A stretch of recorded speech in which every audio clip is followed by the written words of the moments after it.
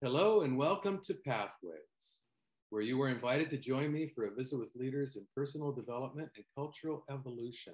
This is your host, Paul O'Brien. 23 centuries ago, in a marketplace in Athens, a character named Zeno, the founder of Stoicism, built his philosophy on powerful ideas that still resonate today. Ideas like all human beings can become citizens of the world, regardless of their nationality, gender, or social class. Ideas like happiness comes from living in harmony with nature. And most importantly, humans always have the freedom to choose their attitude, even when they cannot control external circumstances.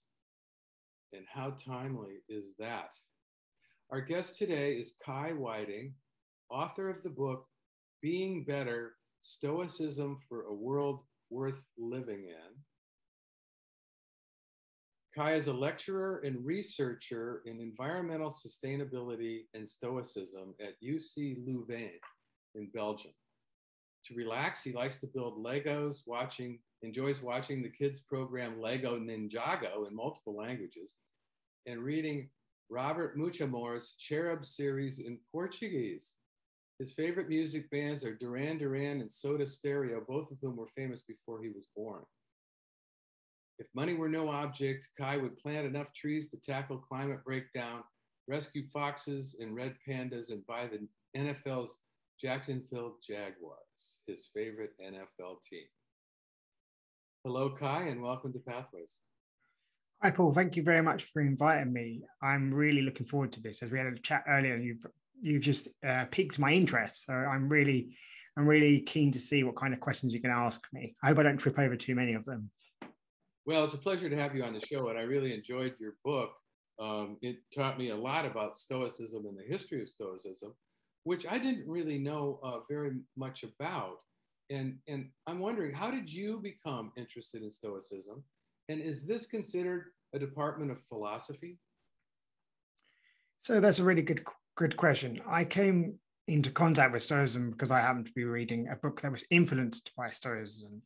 But it really made an impact, not because the book was absolutely amazing, though I really did enjoy it, but because of the circumstances around reading it. So I was reading it when I received a call to say that my grandmother, or my nan, was unwell.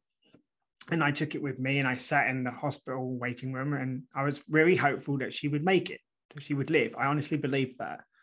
I thought, yeah, she's always been strong. She hasn't been ill since she was a child. She'll be fine. And she wasn't. And when we got the news, it was like the oxygen got sucked out of the room and everybody's face kind of fell and was contorted with pain.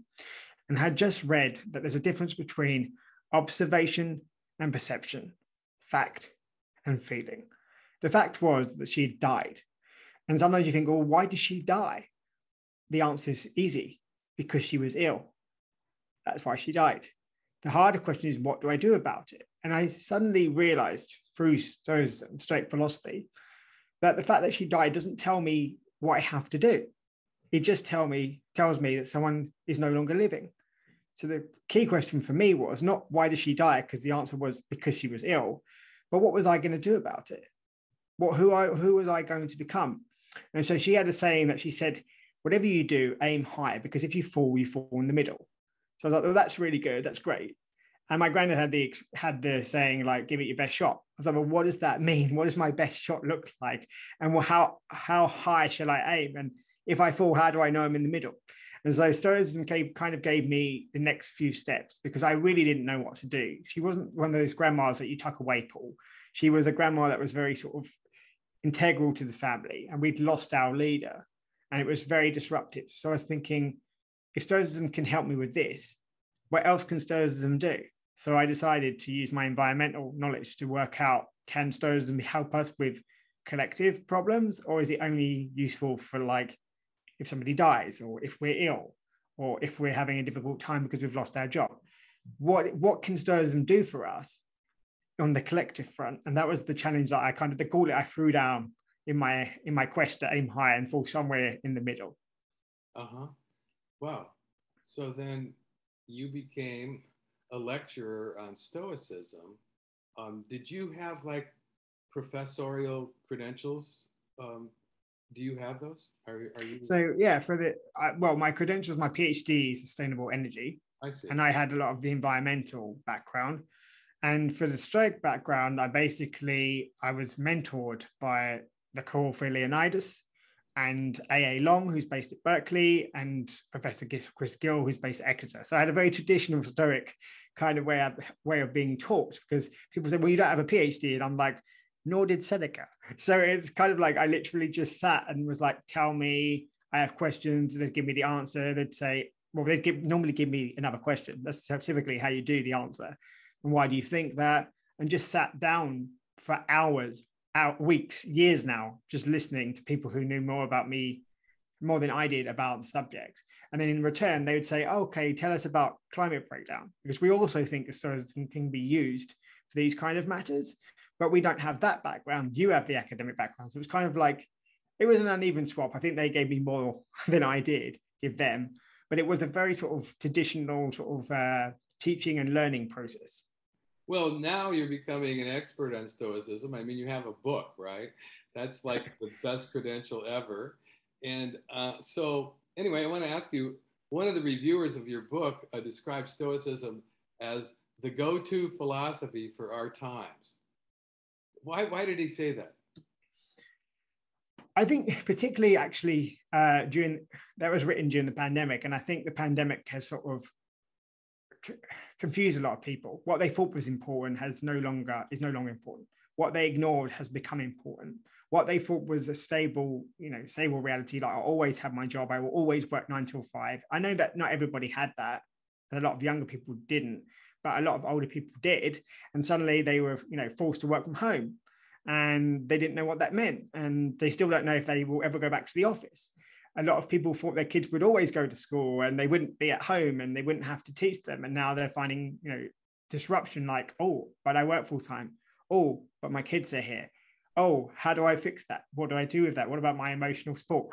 Oh, I used to take them to my grandma or to my mum, but they're older and they're vulnerable, and I can't take them anymore because I might, harm them in some way. So I think people's worlds were literally turned upside down. Mine wasn't, actually, because I've been working from, home or in the office quite independently for a few years. So my world didn't really change. And I think academics basically use their body to carry their brain from one room to another room. So I didn't really it wasn't like my life was very much disrupted, but I did see other people's lives become extremely disrupted, even if they, for example, they like going to the gym a lot, and they see, well, their identity as being strong, they couldn't go to the gym, or they saw their identity as being the captain of a football team, they couldn't play football.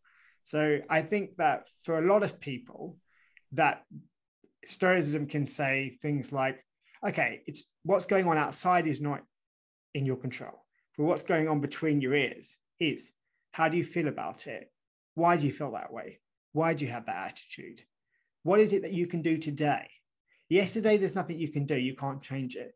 Tomorrow is not completely in your control. Some you can influence it, but you can't grasp it in the same way that you can grasp the present. So what is it that you want to do right now? What's going to make it better for you? So I often say that Stoicism doesn't give you answers, right? It just gives you a framework to ask better questions.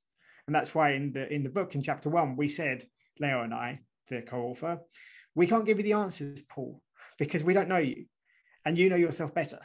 And so all we can do is reframe the problem for you, and you must come up with your solution, because it was kind of like an anti-self-help book a little bit in that way, because we felt like a lot of self-help books say, do 1, 2, 3, you'll get A, B, C. That's not self-help. It's the opposite. That's dependency. That's like, oh, I must listen to everything that Kai says, and if I don't listen carefully enough, I won't achieve. That's literally the opposite of self-help. Right. So Leo and I was like, no, what is it that you need in your life? What is it you need to put in place? It's not that we want to put ourselves in your shoes, because our feet don't fit your shoes. What we want to know is, what are you happy in your shoes? And if you're not, how would you like to get new shoes? Or how would you like to walk around barefoot? Does that make sense, Paul? Yeah, it makes total sense. And I think, we do a lot of shows here on Pathways, have a lot of conversations about self-help and personal development. And, I've read probably more books on self-help and personal development than anybody on earth as a result of hosting this show for over 30 years. And, I think you're right. It's sort of like every counselor, every therapist, every coach, every author, is basically projecting, what seemed to work for them as if it's a prescription for other people to follow. And your sort of stoicism is, or what you just expressed, is in contrast to that because it has respect for individual personalities, individual sets of skills, individual situations. I'd like to ask you, Correct. There was a thing in your book where they talked about the traditional Stoic worldview. And I'm very interested in philosophy. And it said, this represents a complex mix of pantheism, the belief that nature is God, and theism, the belief in the existence of a supreme being or beings. And I found that fascinating because I've studied the history of religion and religious systems and belief systems. And, I'm not a big fan on monotheism, but that's, so talk to us, what is this mix of pantheism and theism, and why do you have to put it that way? I mean, doesn't pantheism incorporate theism? It depends who you speak to, right? Because some people don't. It's kind of like, when people say stay in your lane kind of thing. So, which is a very American expression, I must say. One of the hallmarks of Pathways is we refuse to stay in our lane. Well, that's fantastic. That's probably where we get on, Paul. Because if you only stay in your lane, how do you learn anything, really, honestly? So the Stoics do have an odd worldview because they are pantheist in the sense that everything that is on Earth or in the universe is God, and we're all interconnected. Whatever stuff there is all constitutes one. There is a unity of the one. But there is a sort of like the theism because it's not very biocentric. So it's not like the Earth per se is God, because a lot of pantheists say, oh, it's Earth per se. No, it's the essence. It's the essence of this, the matter. For example, God is the body, like the physical, but God also has a mind. And it's that mind which is the essence of all the stuff in the universe. And it is that mind that is this divine spark of reason. So Epictetus will talk about God being like the playwright and God describing roles to us. So your role may be, right now, your role is, radio/podcast host. And my role right now is to talk to you and to be interviewed by you. But I also have other roles, right? I might have a role as a son or a brother. And that for the Stoics is divinely assigned to you, which is not a typical pantheistic kind of Earth does its thing and it's holy and it's sacred because it gives you life and sustains you. Stoics also believe that, but they do see that this divine spark actually drives you to want to be the round peg in the round hole. And when we decide as human beings to sort of unalign ourselves from God's will, that's when we become the square peg. We kind of become the Dorian Gray. Like every time we do something that disrupts our character, we become uglier and uglier and uglier. And really, Stoicism and God in general always calls you back to a sense of virtue, to come back to yourself, to hit the mark, because to miss the mark is where the word sin comes from. So the idea that every time we do something incorrectly, we miss the mark and we become uglier as a result. So that's not typically a pantheistic sort of perspective, because God is not normally imbued with a sort of anthropomorphic mind, as it were. And it's almost kind of mindless. Right. And God, the God that I was taught to believe in is very judgmental. He's keeping track of everything. And, I was taught to feel guilty about all kinds of things. But anyway, okay, moving on. In the book, you make the statement, the power of Stoicism lies in its unique view on what it means to be happy. That is to achieve eudaimonia. Let's talk about eudaimonia. Eudaimonia for me, you can always tell where people are from, basically. There's no correct way of pronouncing it in English language. Okay. Is a perfect state of being. And you're either there or you're not. In the same way, you're either right now in Oregon or you're not. If you're near Oregon, you're still not there. So when you become sort of that circular peg in that circular hole, your soul is complete at one, completely in tune with the universe, with the playwright. And your soul, from the Stoic perspective, it's completely thickened. Because you want, from the Stoic perspective, virtue is the only good, and you want to be virtuous. It's not the idea that I must be virtuous because that's the good thing to do right now. It's like, actually, what I want to do is I want to create a character in myself that is incapable of, say, sinning, rather than going, I mustn't do this. That's the correct thing to do. It's like, no, how can I develop a character that is so at one with nature, so at one with God, that I am unable to miss the mark, that I am unable to do what is incorrect. But God is as you just going back to your previous comment, God is not judgmental. Your only sin, as it were, is the one that you do against yourself. God holds you to a standard in the sense of being aligned, being in tune, kind of like I'm either playing with the orchestra or I'm not, right? Because it's not just that I do good things for me, but I do good things so the orchestra sounds good too. Because being a good trumpet player is all not just about blowing as hard as you can and being the best trumpet player you can be, but making everybody else sound good. So Marcus Aurelius, who was a Stoic and a Roman emperor, says, what's good for the beehive is good for the bee. So in Stoicism, when you do the right thing, it's right for everybody. Yeah, it's not just right for you. Yeah, I think I've been a Stoic for a long time, because I often said to myself and others, nothing that is good for me can be harmful for anybody else, and vice versa. So yeah. So now you talk about virtues and being virtuous, and this is kind of the emphasis, the practical emphasis of the Stoic life. And you name 4 Stoic virtues. Can we just touch on those? Yes. So to explain virtue, which is really doing what aligns you, right, with nature. They said it's made manifest in the way of courage, justice, self-control, and wisdom. But there is a unity. It's not like a commandment. It's not like be just, right? It's more like, how can I develop my character in such a way that I'm incapable of being unjust, right? And the argument is, I cannot be just if I'm afraid. So courage is the capacity. So it's not a thing. It's the capacity to know what to fear and what not to fear, so that you do not waver when you're, and you have a sound mind. But you can't be just if you're frightened, right? Because your being frightened will dictate how you respond, and you will not be able to have a completely sound mind. And therefore, they would say, if you are cowardly, or because you're fearing the wrong thing, i.e., for example, you're fearing, or e.g., fearing death, you are no longer just, because you are then subject to that. I would like to do the right thing by Paul, but I'm also fearful of my life. So if I lose my life, that's really important to me. It's Stoics would say you made a logical mistake, by the way, if you said that, because it's okay to be unjust to Paul because my life is valuable. So there you've lost the ability to reason. You've lost the only thing that you are capable of possessing, which is truly yours. So like when I don't know if you've been angry recently with anybody, but the minute we are angry with them and we lose our capacity to reason, we've given away the only thing that we had from the Stoic perspective. It's like, so when I'm now frustrated, I'm like, even if I, dislike the person in that moment, even if I love them for my entire life, I dislike them in that moment, I say to myself, no, this is not worth losing my mind over. My mind is the only thing of value. And that's been really, really helpful. Oh, I'm really frustrated about, like, I don't know, taking this flow test for the pandemic, and I'm really frustrated. No, it's not worth losing my mind over. My mind is the only thing of value. It's the only thing that I can control. Nobody else can take that from me. Even in the most dire situation, when my body is harmed, I can still respond how I want to, unless I choose to let go of that.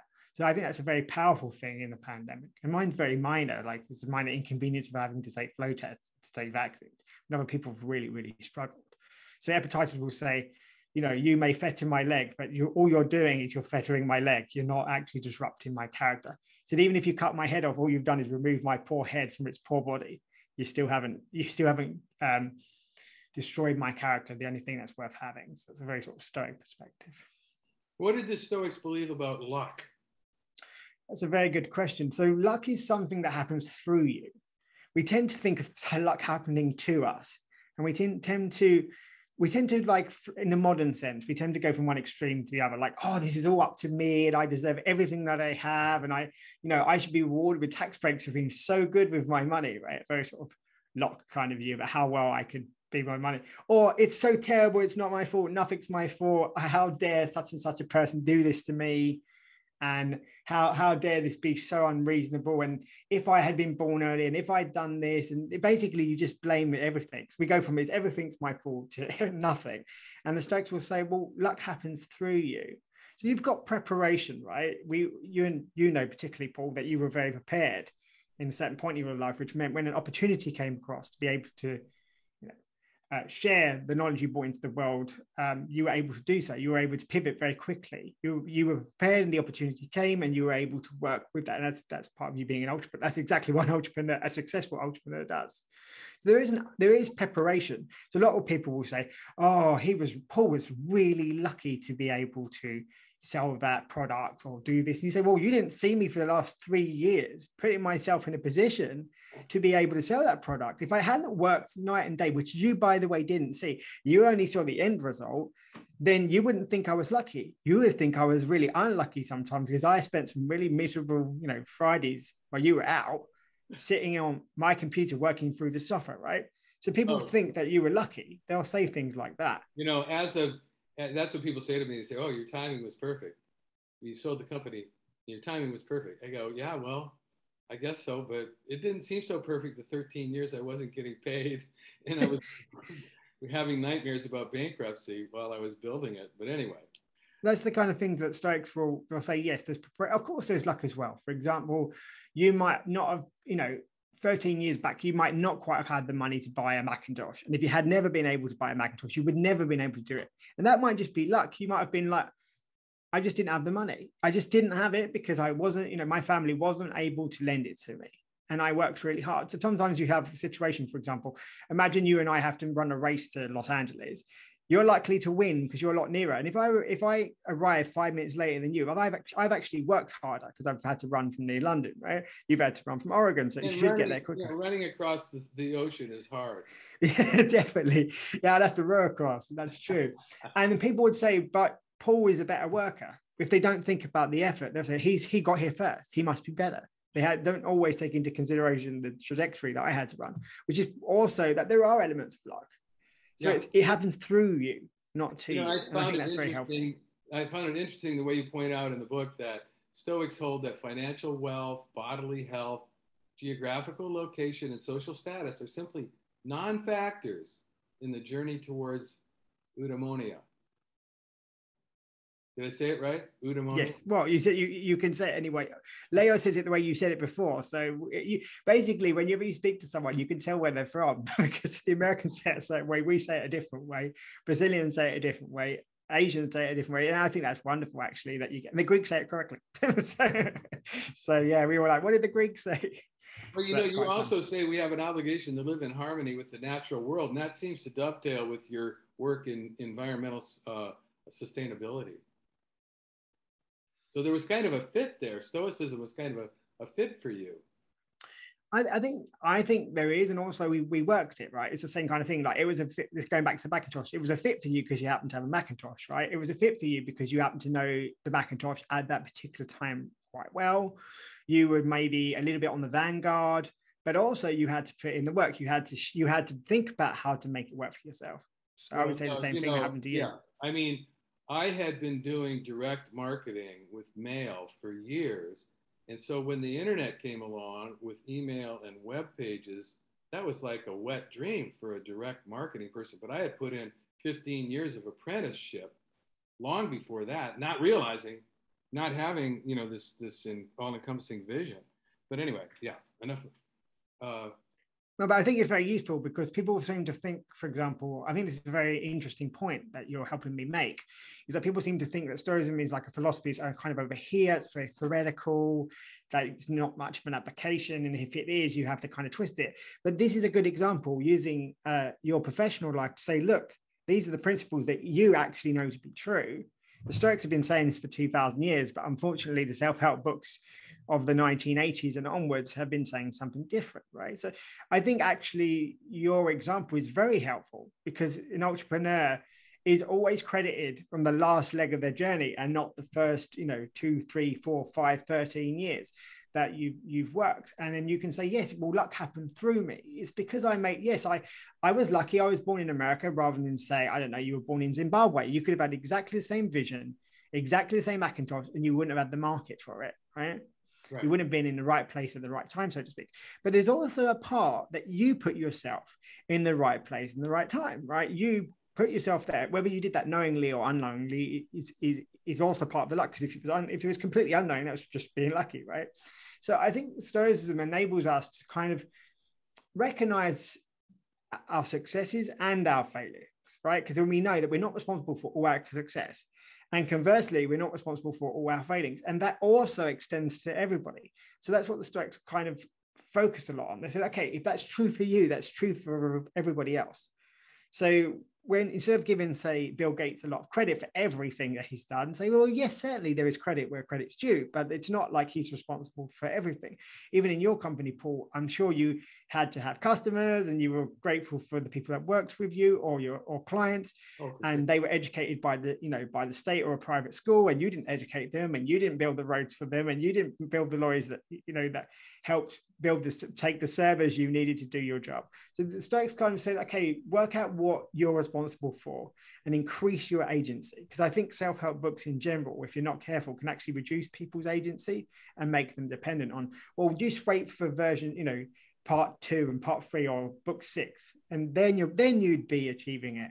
So I tell this kind of joke that imagine, Paul, you tell me, pick up that toilet paper on the top shelf. And I'm like, Paul, how do you do it? Like, just stand here, Kai, and lift your arms up. And I'm like, yeah, I'm lifting my arms. Like, just believe, Kai, just believe. And I'm like, I believe, and I'm not getting the toilet paper. And you're like, oh, Paul, what do I have to do? He's like, you have to read my book again. I'm like, I've read it twice now. And it works out that you're 3 inches taller than me. And all I need is a step ladder. Stoicism's like, what do you know? What do you need? And if you need a step ladder, go and get one. It's not that there's a one size fits all, which is I'm an entrepreneur. You would know that, right? Oh, yeah. I mean, everything that you're saying makes total sense. I think it's interesting to look at my entrepreneurial history and the success that came out of it as a kind of a story of stoicism in action, because it took a lot of courage to take the level of risks that I took, but it was in alignment with my heart. I wasn't even trying to make a lot of money. I was just trying to do something meaningful that was in alignment with my character and my interests, and I did it out of love. And so I guess you could call that virtue. But anyway, we are just about running out of time, and I want to know, can you just give us one last piece of advice? Actually, we need to tell our listeners about your website, which is stoickai.com. Yes. STOICKAI.com. And Kai, there's so much more we could explore and things I would want to talk with you about, but we've run out of time. And I just want to say thank you so much for writing this book, for educating me, and for allowing me to educate our audience. It's been a pleasure. It's been wonderful. It's gone really quickly. I enjoyed it. And for those who may have tuned in to Pathways late, this is your host, Paul O'Brien, author of Intuitive Intelligence, a book that shares the theme of Pathways, which is personal and cultural evolution. And don't worry, you can play and or share this interview whenever you want via the internet or as a free podcast, and I'll tell you how in a minute. Today, we've been visiting with Kai Whiting, author of Being Better, Stoicism for a World Worth Living In. And I want to say thank you to all of our listeners for tuning into Pathways, which is broadcast and streamed on the internet at www.kboo.fm every other Sunday morning at 8:30 USA Pacific Time. Even better, podcasts of today's show, which you can listen to and forward to others, are available for free at divination.com, spelled DIVI nation.com, as well as via YouTube, iTunes, and other free podcast servers. This is Paul O'Brien reminding you to tell your friends about Pathways Radio and podcasts. And thanks again to Kai Whiting and to all of you listeners for tuning in and being a part of the Pathways conversation.